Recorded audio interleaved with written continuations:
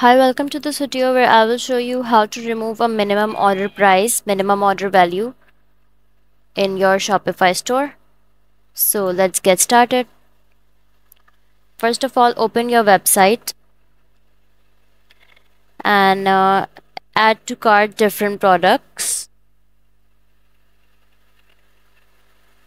And on the checkout point, you will see only subtotal option.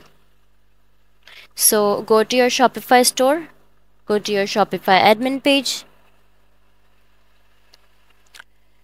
and click on the themes button.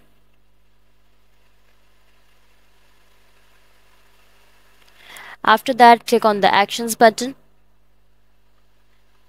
and click on the edit code option.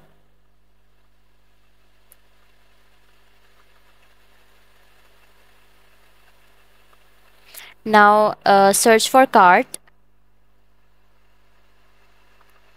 and click cart.liquid template.